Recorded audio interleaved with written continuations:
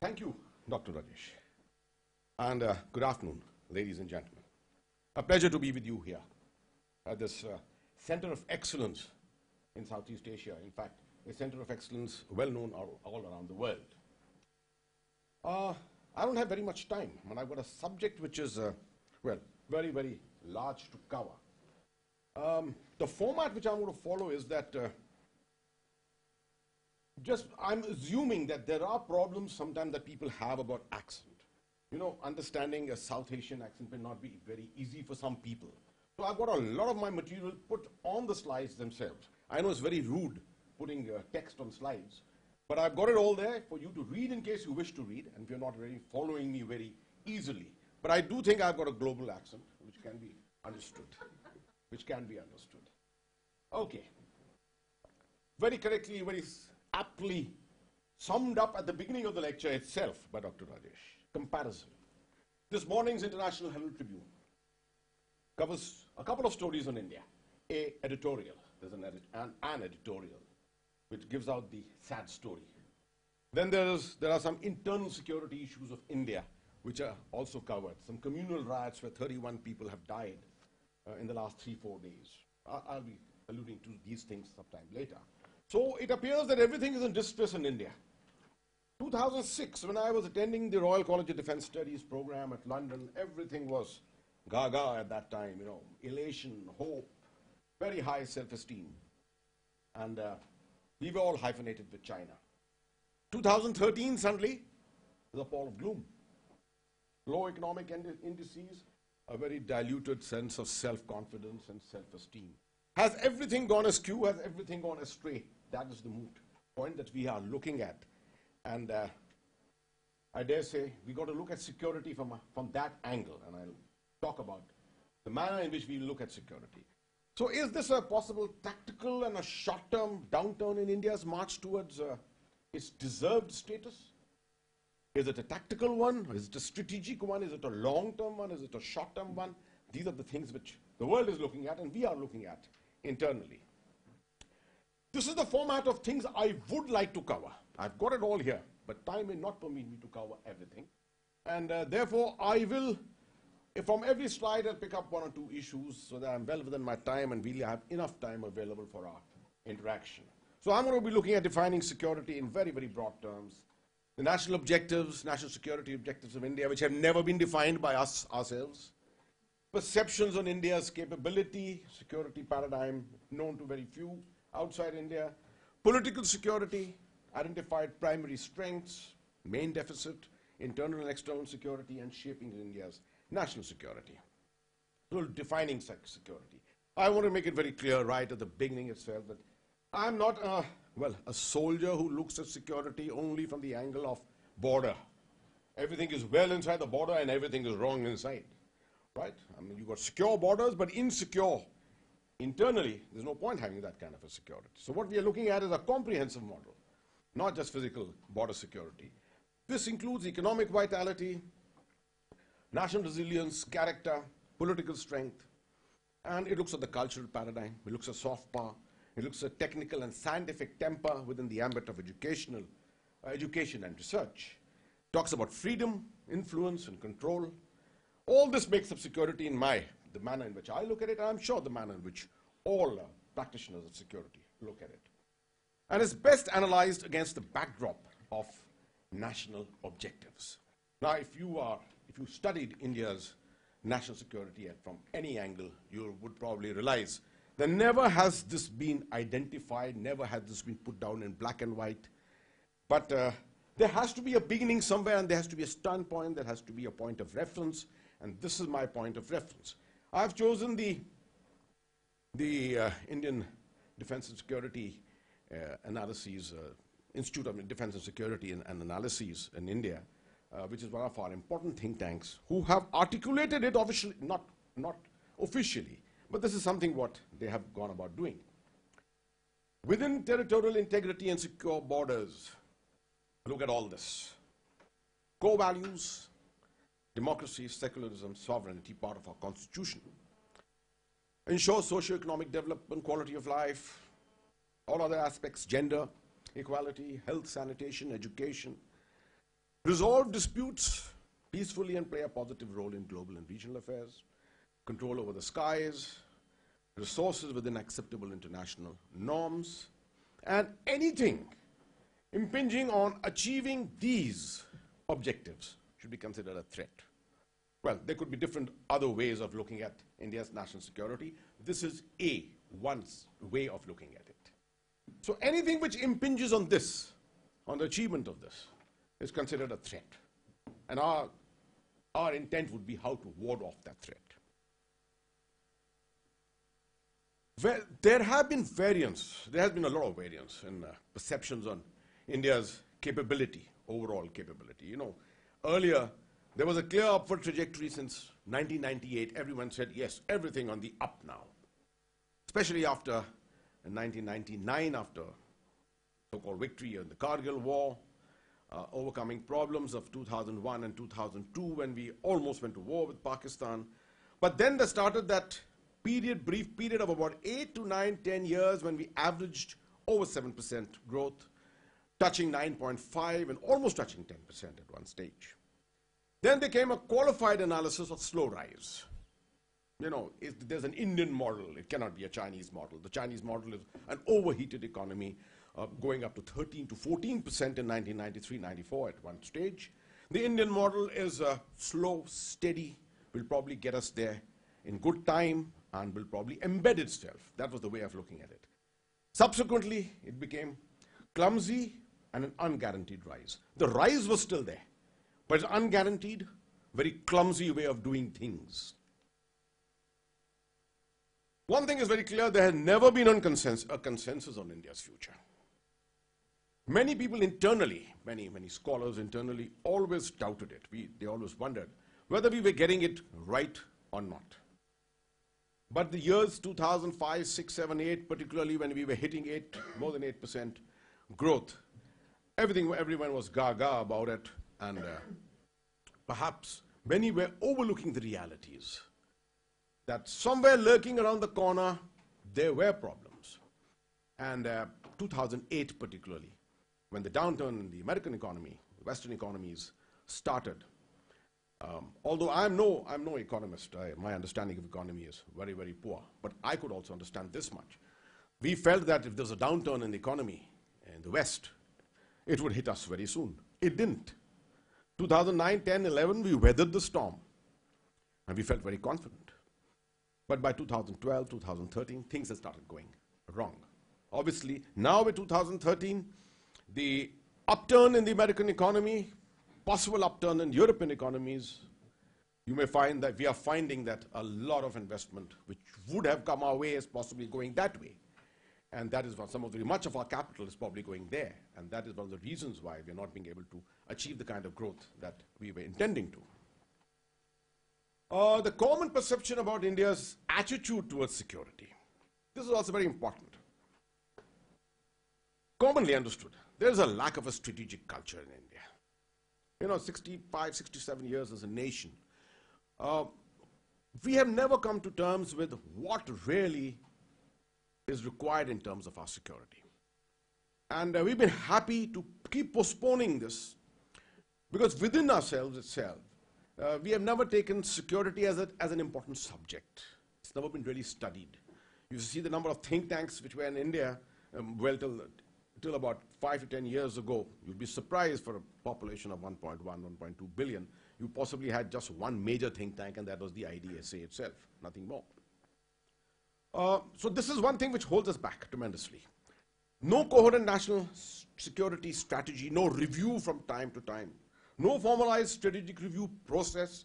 So it just goes on. From year to year, you just move on without actually carrying out a major review internally. Although at the government level, different departments exist, and I'll talk about that just now. There is no clarity on our influence and control, the limits of our influence and control. Many people think that we can go well beyond, looking at beyond the region, the near abroad region. Some think that we need only to grow internally first. So really, there's not much clarity in that.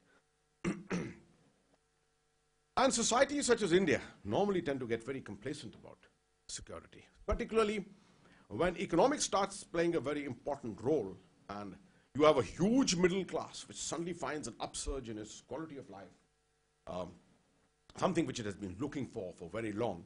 You find that much emphasis goes on that, quality of life, living, etc. And the intellectual part of security and growth suddenly takes a back step. However, despite all this, despite all the negatives I've spoken about, there are things, there are informal ways by which we look at our security. Right on top, we have the Cabinet Committee for Security, the CCS, which is responsible for apex level security. That's the one which gives out all the directions, etc. But reviews, official black and white reviews, don't come from this institution either. Then you have the National Security Advisory Board, which is something which was set up only about a couple of years ago. You have the National Security Council under the National Security Advisor. You have the Planning Commission, which is not really an institution for security, but being one of the apex bodies for economic planning. You have many proliferating think tanks now all over Delhi, particularly the Center for Policy Research, Delhi Policy Group, and lots of others. Center for Land Warfare Studies. The Army, Navy, and Air Force have set up their own things. Very importantly, we've got a very, very active media. In fact, an overtly active media. If you switch on Indian channels sometime, and particularly watch a channel called Times Now, and you get onto the famous personality called Arnab Goswami, I wonder if you've seen him. They call him General Goswami, because he's the one who thinks he knows everything about India, everything which is good, and he questions everyone. It's a very good thing to have all this. The only thing is he's a little over, offensive in his approach towards things. But it's a very good thing, a very good active media which keeps a watchdog kind of a attitude towards all things which are happening in India. And what is important is that we are not short on intellect, on brain power, or management. But what we are really horribly short on is consensus. That is something which we really need to get our act together on. I suppose many people say India is just too democratic. It takes its core value of democracy a little too seriously. And that is why everyone has got an opinion and everyone wants to express an opinion. A lot of people say the most argumentative community in the world are South Asians, actually. We love to have opinions about everything. And that leads us, actually, this whole aspect of not having a consensus, leads us to major problems at the political level. Can I put this for you here? Otherwise, this is such a you can also see. Thank you. Yeah. You have major problems at the security, at the political level. But before I go on to that, let me just tell you that from these institutions which I just spoke about, many papers come out from time to time. And they get discussed, but at the end, a consensus paper on India's national security never emerges. So you have all these things available to you. You've got the definition of national security and objectives in various think tanks. You've got the assessment of emerging security environment, with different organizations in India keep coming up with every year, the National Security Council, the various intelligence directorates themselves. You have an identification of your national strengths and weaknesses, and the various resources which are required to meet these challenges. All this is there. But the only problem is we don't have an unclassified paper with a broad understanding about national security at the national level. What I was talking about a little earlier, this lack of a consensus always leads to this problem of political security. And that's the start point, actually, particularly in today's India. There is no consensus at the political level on various decisions which need to be taken for the good of the country. And there are some reasons for it, which are here for you to look at. Many people say that we are actually many nations in one, heterogeneous character of the country, which is true in many ways, but we've got to act together wonderfully otherwise, except in a few areas such as security. Regional and caste polarization, different interest groups, leads to a fractured polity, too many parties. It's not like the American system where you have two parties, the Republicans and Democrats or something like that. Here you have hundreds of parties, fractured polity. Since 1996, we really haven't come to a proper mandate for a single party. We've always lived by coalitions, and that is the thing we are going to live with for a long time to come. Possibly the next elections in 2014, March or April, we'll see a much more fractured mandate. We don't know how this entire thing will be cobbled together to put a government which could work at that particular time. So this is a major deficit, political security. But we have certain strengths which need to be taken stock of. We have been able to progressively integrate our minorities, and I know it's a paradoxical thing to say on a day when I'm saying that there is a communal riot in India which has taken place the last 3 days, 31 people have died. But this is a part of fractured politics. It's happened in the state of UP, where there is a party which is running the state, which is different from the party and the coalition running the central government. There are things they come to loggerheads, and this leads to problems here and there, but that doesn't mean that this problem is an everyday kind of a problem. Progressively, the integration of minorities has been a success story as far as India is concerned. Democracy and secularism, as I was saying, over-democratic. Secularism, yes, secular character of the nation has been maintained. A lot of people question it from time to time. A lot of people say that we are too secular, perhaps. That's something for discussion. We have a huge demographic profile, a huge middle class, which is a potential market for the world at any time. We have a sound technological base, very strong institutions, such as the Supreme Court. I count the Indian Army, all the 3 Indian Armed Forces among them, National Security, the NSAB, the CAG, the CIC, which is the Central Information Commission, intelligence agencies, the Reserve Bank of India, many strong institutions in the country. They are run very well. We have a good corporate culture. If you take away the controls, perhaps this can become much better. A very good entrepreneurial class with the high-profile names such as the Banis, Tatas, Birlas, and we've got a huge diaspora abroad. Much of the money which India has used for its progress comes in from there. And people abroad today are actually, wringing their hands in glee with the cost of the dollar going up to 68 rupees, now coming down to 66 again. A lot of people, maybe in Singapore themselves, are taking a lot of money from their banks and putting it back in India. Because that's where the interest rates are going up in a huge. So there are positives, but the problem is that all these positives could at the same time become potential weaknesses. For example, the young demographic profile that you have, the huge middle class that you have. Now, if you have got a huge demographic profile, a young demographic profile, there is no point having 500 million young people less than 30, 35 years old who are not educated enough, who do not have the right skills, and who cannot be absorbed in society in any positive way. That will lead to that much negativity. If you have 500 million people who are negatively inclined, you can imagine which side the country will go. And besides that, you may talk about a sound technological base, but at the same time, I don't think we have been able to achieve the scope that we actually had to be able to achieve this kind of a base. We don't have the kind of research and development which has taken place in other parts of the world. Although a scientific temper exists, much of our scientific talent happens to migrate abroad and become part of the larger diaspora, Indian diaspora in other countries. Main deficit, which I'm sure you'll be reading about the media everywhere, the word corruption, of course, comes number one. Weak governance ever since there have been pressure, politics, fractured politics from 1996 onwards, a very rigid bureaucracy, indecision, particularly lack of consensus, possibly major administrative reforms which are required, caste-ridden politics. We have lots and lots of insurgencies, people not too happy with the government. In one state itself, in the state of Manipur, we have 34 militant groups.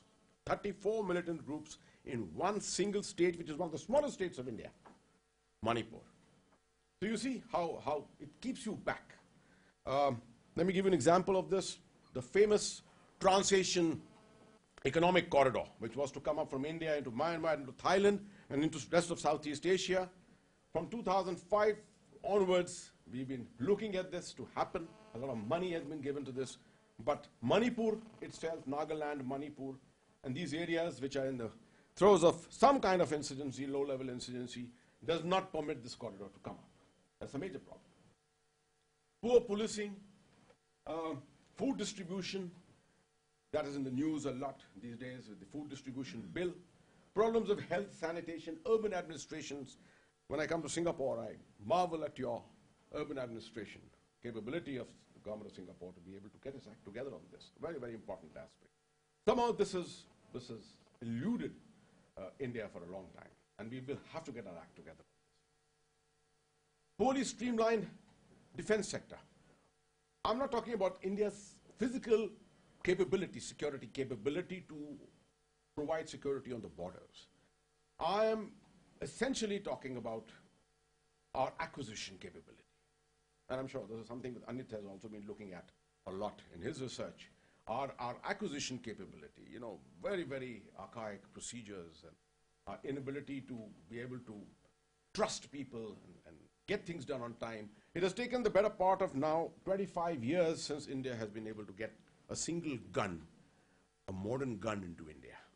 The last was the Bofors in 1987. It led to the famous Bofors scandal. It put off everything, and since then, we've been so careful about our acquisition program that we've not been able to buy ourselves a gun, right? So these are the kind of things which provide setbacks. The list is long. We've got problems in environment, population growth, terrorism, no doubt all over India, that is, street violence. When it comes to terror, I'll talk about it in the internal security part a little later. Yeah, in internal security. You know, there are subnational aspirations everywhere. There is a divide between the haves and the have-nots. And there are trans-border havens because of the Indo-centric nature of the subcontinent, where our 11 neighbors around us all share borders with us. There are political vote banks. Our police forces are not sufficiently geared up to be able to fight in a modern way, to be able to fight internal or provide internal security. They have to depend a lot on the Indian Army to keep getting drawn into internal security. And then you have the major problem of the Red Corridor. At one time, almost 220 districts of India were actually affected by the Maoist problem. Now, this is a very awkward issue which everyone needs to take stock of. You see, this is essentially a development issue. The areas where the Maoist problem exists today are the areas which are resource rich. You know, a lot of mines and underground resources you have there. To develop those areas, you have to move out people. You have to give them compensation. And then you don't have economically viable models which are available to you to provide that compensation and be able to get the industry to get its act together. And so you create disaffected populations, which leads to this kind of a problem. I was reading about it this morning on the International Herald Tribune also. Same problem existing in China. It's happening in portions of China today, where they've gone in to try and evict some people, and there have been some suicides by people there. So the same kind of a problem exists here. The new land compensation bill, on one hand, is a very good thing, where it will probably provide more for the farmers who are dispossessed of their land, etc. But at the same time, it is going to discourage many of those people who would want to come up and set up industry in India, invest in India, because they know that this is just the beginning. The next 3 to 5 years, we will see how the execution of the land compensation bill is going to be actually done on ground, and this is going to possibly produce more disaffection among the poorer sections of society. And of course, Kashmir remains the oldest threat. I hope you've been reading about what's happened with the Zubin Mehta famous event, which has just taken place on the banks of the Dal Lake and the Shalimar Gardens. You see, a small innocuous event such as this can produce major problems in a state like Kashmir, where this event was being put up basically for celebration, you know, bringing home the pleasures of music in this wonderful season that exists in Kashmir at this time. But it was politically, taken around by a lot of people, swung around by a lot of people. People spoke about, an Israeli connection with it and things like that. And they had a parallel music festival 10 kilometers away in a different place. This kind of a thing keeps happening in Kashmir all the time to make sure that Kashmir remains center stage. It must not lose its importance in the eyes of the world, so-called. I've had many, many tenures in Kashmir. The last was as the Corps Commander in Kashmir. I can assure you, today the situation in Kashmir is that you are down to just 300 terrorists. It's a hearts and minds game today. If anyone asks me what is the mission of the Indian Army today in Kashmir, my answer would be no longer about killing any terrorists or capturing terrorists. It's all about integrating Kashmiri society. And that was my aim in 2010-11, which I did, was, I went way beyond the winning hearts and minds concept and took it to a much, much higher level to try and make sure that you send a message to the Kashmiri population that they are part of India. As far as external security is concerned, few issues. I haven't even spoken about Pakistan. I haven't spoken about China. We could discuss it a little later. Few issues which you need to just flag.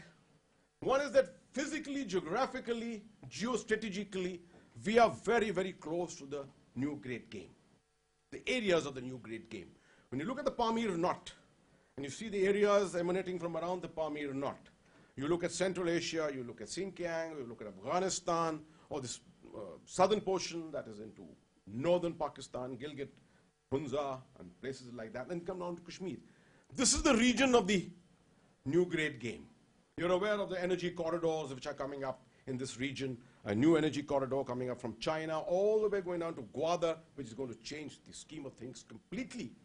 The Indian Ocean region, the sea routes, sea lines of communication will become diluted in their strategic importance of this energy corridor and this commercial corridor between China, Pakistan, and into the warm waters of the Indian Ocean comes around. Lots of things are happening here. And the proximity of India to it obviously creates concerns for us. The adverse effects of Afghanistan, the AFPAC region, when the ISAF withdraws next year, if they withdraw next year, 2014, will they withdraw whole lock, stock, and barrel, or are they going to be left some remnant elements there to continue looking after the security, the overall stabilization of that region? We don't know. But obviously, whatever happens there is going to have an effect here. A ripple effect of anything in Afghanistan will always be felt in Kashmir, northern India, we can say overall security of India. Standoff with China, things are happening on the Chinese border. Awkward things which keep getting reported. There isn't too much truth always in everything which is reported because that area is remote. Not too much of reliable information comes out from there, but this awkward standoffs from once in a while between patrols and the perception of the line of actual control, that is what actually leads to all these kind of problems. I do admit that these problems are a little more than what they were earlier. But I must explain that this kind of a problem has existed on the Sino-Indian border for many, many years. It's the information revolution of the world which has brought it center stage. All this happened earlier. You had incursions into each other's territory because the perceptions of the line of actual control are vague, absolutely. Then you have the Pakistan factor. A lot of people say the famous question, is a stable Pakistan good for India? Is unstable Pakistan good for India? What is actually good for India? That's something which one could always discuss. But one thing is very clear. Anything happening in Pakistan obviously has an effect on us. Physically has a major effect on us.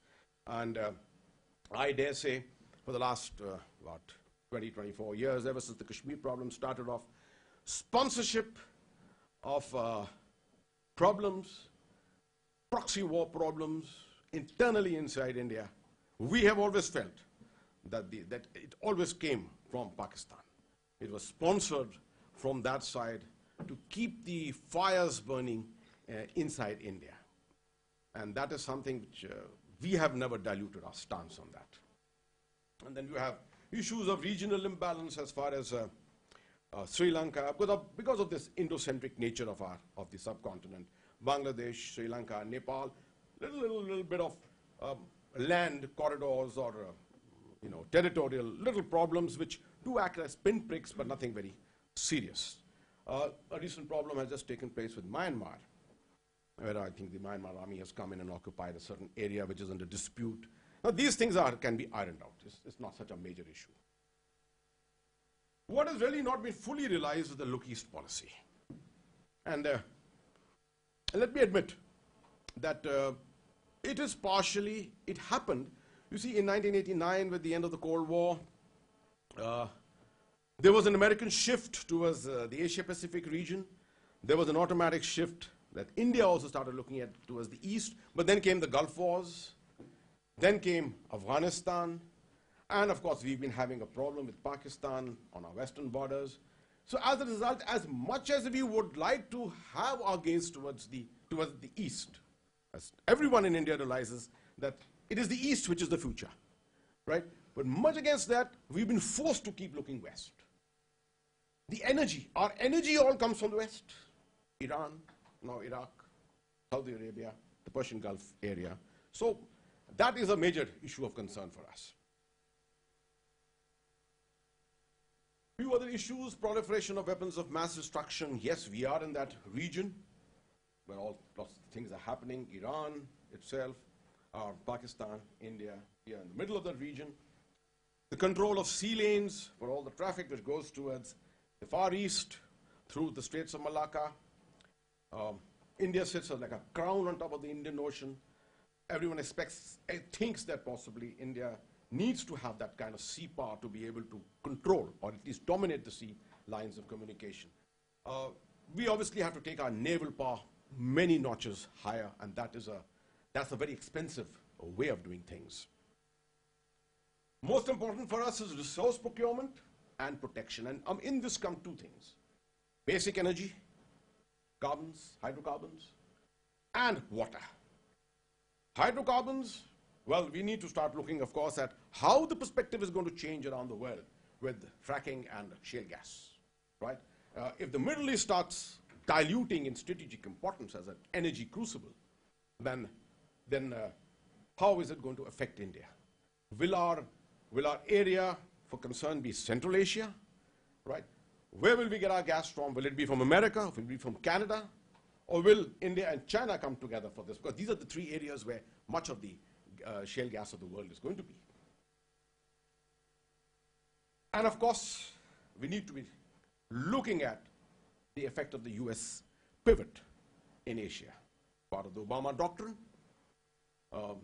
where after the Gulf War, the engagement in Iraq and the AFPAC region, a natural thing that the United States would be looking at would be towards Southeast Asia, where its major interests lie and where will be in far closer proximity physically to China. Now, sorry for the spelling. This is a typical Indian Army spelling. I'm sure Anit would know. Christianity is always spelled in the Indian Army as Christianity, So that's just a aside there. But some summary of our major perceptions I've spoken about. Our national security policy obviously needs broader analysis, participation, and consensus. It should override domestic policies. And with less firefighting, there is something we need to get over. We need to have a more strategic perspective of things long term. A new global information order, we should be very clear where the new global information order is. Where is it going to take us? It requires much more coherence, aptitude, and attitude from us to look at information. Information as a weapon, perhaps, of the future. We must cater for continuous engagement with friend or foe. There's no question of saying that so-and-so is our foe, so no engagement. The world, mature nations, mature strategic communities around the world, all look at friends and foe alike. Religious extremism is a major problem that we need to be concerned about. Last night I was at the global town hall. 4 major cities of the world, Singapore included, were linked together to talk about this whole aspect of religious extremism and violent extremism and counter-narratives to that. a lot of concern, in America particularly, a lot of concern, and therefore naturally all around the world also. There's something in India we need to be concerned about. We have a 160 million strong minority. It's rare in nations to find a minority of 160 million people. Muslims in India are 160 million. And I would say to a lot of American friends, out of this, point out how many Muslims from India have been affected by the Al-Qaeda. And that's a very strange aspect. You find the Qaeda has not been able to touch India. Much of the extremist, religious extremist trends which translate into terrorism, etc., comes from the Lashkar-e-Taiba, the Jaish-e-Mohammed, which are primarily Pakistan-based elements, which have got fringe connections with Al-Qaeda, but much of the sponsorship, the financing, etc., everything comes internally from Pakistan. And then, therefore, just a few things. We need to be looking at all these things, and it goes without saying we need to engage China very, very proactively and very positively, because we know that our linkages are such. The trade and economics, India and China cannot be afforded to be seen having major difference. We got to maintain a balance with the United States. So we are midway somewhere at the center. Perhaps we are the best placed to be friends with both China and America. An aspect which I need to just emphasize a little bit about is the aspect of the defense budget. India is one of the rare nations, 1.75% of the budget goes to defense. China is almost 4%. Pakistan is over 3%. And with 1.7% and looking at strong northern borders, I don't think the Indian Army or Indian Armed Forces can actually achieve much over the next 5 years or so. This budget will have to go up. But if the state of the economy is going to be what it is at the moment, I don't think we can afford to spend that much more on defense spending. Last few elements: technology, education, cyber security. These will be our key concerns. Social antipathy, overall foreign policy formulation, and very importantly, using soft power and promoting international tourism. The Bollywood model, you know, nothing better than the Bollywood model. Sell the Bollywood model around the world, Indian soft power. If we can do this in other areas, it would be wonderful. It's all about comprehensive security, but we need to have a focused approach on our areas of concern. That brings me to the end of this talk. I have kept it very, very generic. Very, very generic, as you've seen, without focus too much on borders, etc., but touched upon almost every element of comprehensive security, right? And therefore, I leave at the end. I wonder if you recognize me in this avatar of mine, but you could give me a feedback on this email ID. Thank you.